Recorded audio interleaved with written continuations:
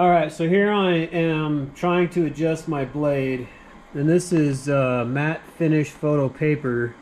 Now I know, so I'm cutting square images, but I know I can just hand cut these just fine.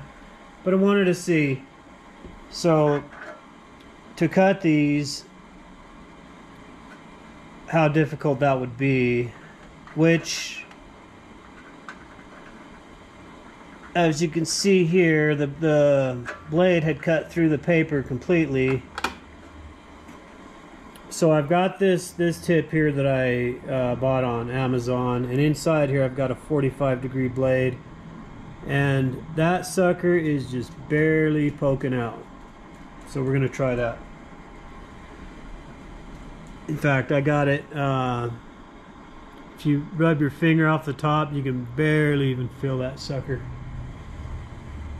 So let's put that in. Okay.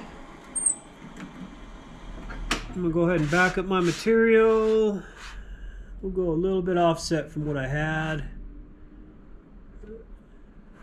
Yeah, we'll go about there. And then I'm gonna go ahead and hit the test cut and we'll see what happens. Now I've got the cutting force set at 50, cutting speed set at 15. So we'll see. Let's see what we can see. Alright, so you can see here, or you can't. Let me try to. So here it did cut the material, but it didn't quite punch through. You know, if you kind of play with it a little bit, see, then you got your little square. So it does cut just enough where you could kind of punch through, I guess, if you're, you know, pulling this apart. Personally, on this photo paper, unless I'm doing like a rounded image or an image with a lot of little curves and whatnot, I'm probably not going to use this setting. I'm doing a lot of square images for the gun show, so we're going to be selling a lot of these images on picture frames.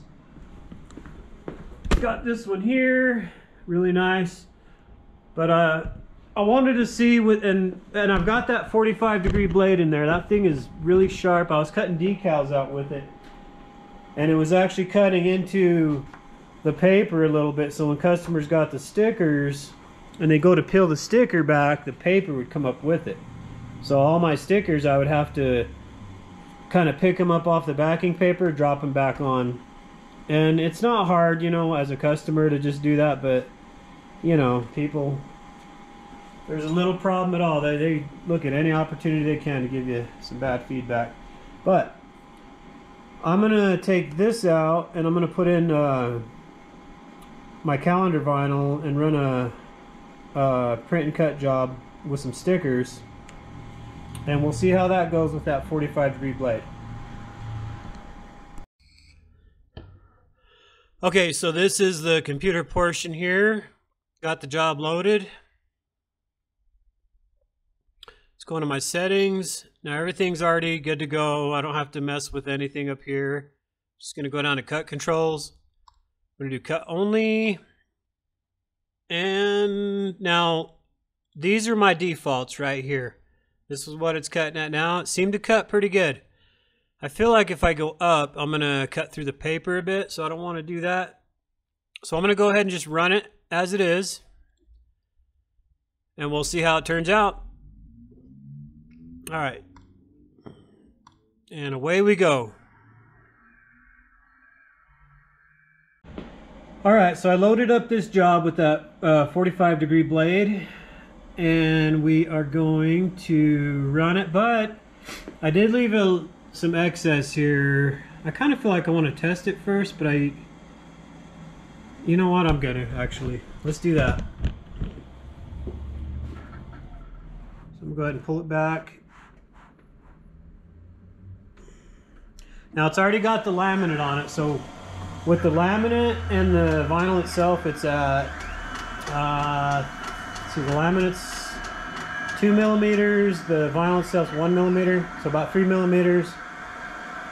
Now with my 65 degree blade, I've been running it at 80 for the cut, which is pretty heavy, but that sucker, yeah. This one, yeah, let's just test it. So give me 1 second.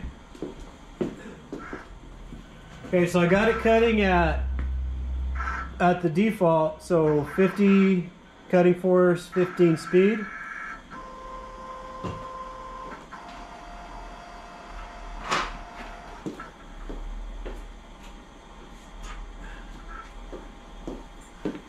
Let's see what we got here.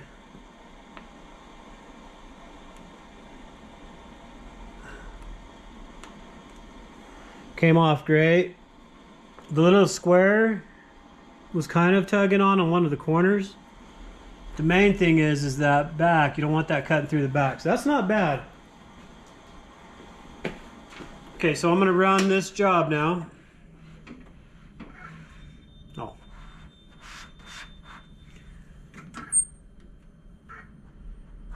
I just pressed my finger on the crop marks, put it in that little divot where the cutting strip is. That's how I line my crop marks up with where it needs to go. All right. All right, so right now we're reading these crop marks. Now remember, this is with the 45 degree blade. Now these you really gotta kind of play with, because you can, if you turn your dial too much, you're gonna cut too much. You really gotta play with your cutting force, and don't be afraid to waste material during your testing. You're gonna waste material, but make sure you get that right, because you try and run a whole job. I've ran a whole job before where it just tore right through the paper and I had to shut down the machine. But we'll let this run and we will do a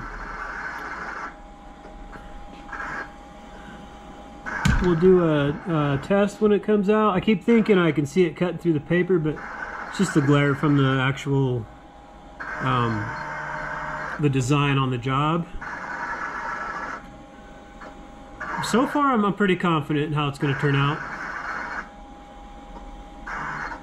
One thing I have noticed is the vinyl's kind of bowing up in the middle. Everything's set right though. But I'll let this run, and then we'll see once it's done.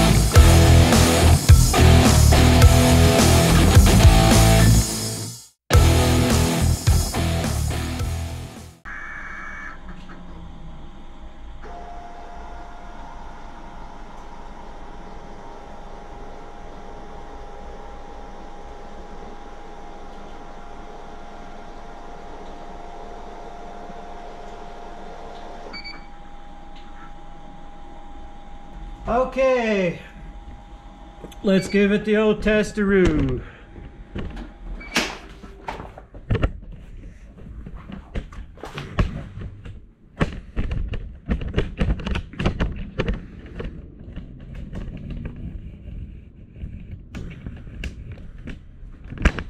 Using a different tripod here today, so kind of bouncing around everywhere.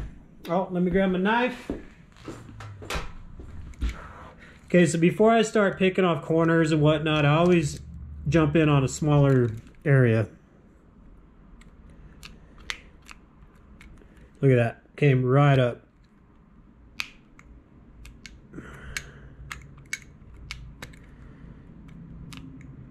Perfect. A plus, A plus. So yeah, these look great, coming right up. In fact, that's working a lot better than that 65-degree blade I had. I actually really like the 45s. It's like I said, the problem I was having before was I had it set too deep where when the customer went to peel up the sticker, it would kind of pull up with the backing paper attached, but you set your settings right and you're not going to have that problem.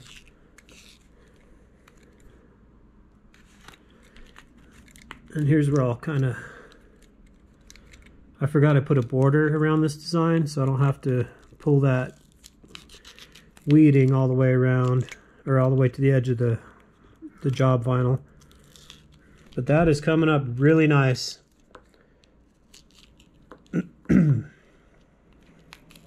I would probably prefer to use these blades over the 60 indefinitely.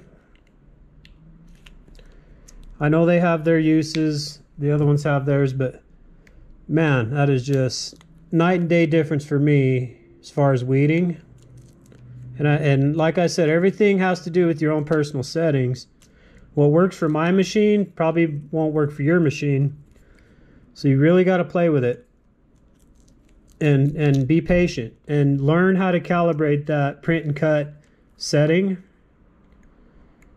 When I first started doing this on that print and cut adjustment, you got your little box and then you got your little like a little square and then your filled in box. And I always got them opposite. So when I would turn the scanning up, I was going the wrong way or down. You got to visualize that box is what's moving. The hollow box, not the filled in box. But look at that. This is weeding just like Oracle 651. Man, am I happy. Because I just did this other job. In fact, let me grab that. Same design. Same design, same laminate. And holy cow, man, I had to hand cut a lot of these parts. And also, my cut is off. You can see a little, like the white here, that gray that's not supposed to be there. So I am just forever constantly calibrating this machine. And I don't know what it is. Every time I get it calibrated and then I run a job, everything's off again. So that's something I'm personally fighting with on my machine. That's it, man. Look at that.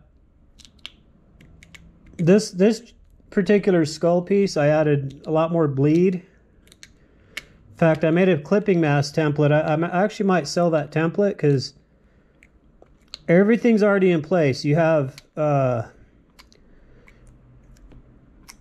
have a cut contour border set to cut right up against the color, and then I have one that leaves a little bit of a border. So if you're taking this design, say you're putting it on a black tinted window and you want just a little bit of white around those edges, and all I have to do is turn off whatever layers I'm not using, export it into an EPS, and it's ready to go.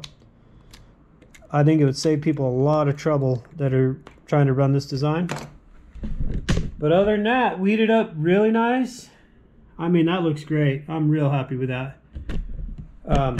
One thing, like I keep talking about, how if a customer goes to peel it up, And looking under there, it's not even indented into the paper at all.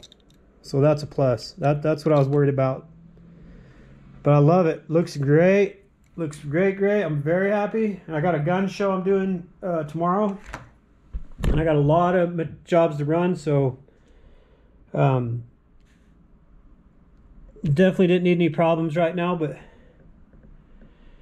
that's my blade. Well, I've had customers ask me to do videos on these blades, and I keep saying yeah, and I kind of get so busy.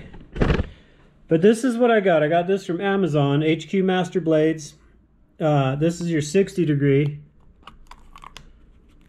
and this one, you know, it has your 60 degree angle. It's a little bit more slanted. I don't know if you can see that, but definitely do your research on your blades. That's your 60 degree. And these are the 45s, and the 45s are red. They're always red. 60s blue. And this has a little more of a, so this is your blade, and this is your angle. 45 is a little more slanted like that. 60 degree is more like that. And these 45s are awesome because if you want to get like these little tiny little details, these little, if you got just a lot of little crap going on, like this one. This one, man, I had like even this little piece right here by the E. Sorry about that glare. You know, I wish I would have cut this job with that 45. But any questions, please ask me. I get so hung up. I got so many orders, and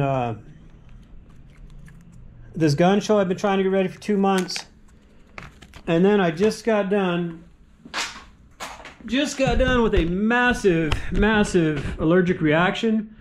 I don't know if you can see in my face, still some reddening, but holy cow, everywhere. I'm a hardhead. I had some metal against me that I shouldn't have had on my belt buckle. So to block the metal, I put vinyl wrap around it. Said, okay, that's going to block the metal. Well, I didn't know the vinyl wrap had latex in it, and I'm even more allergic to latex. I swear I look worse than Hitch from that movie with Will Smith. But that's why I haven't been around. Hope my viewers have stuck with me. I'm back, and I'm going to be pumping out a lot more stuff.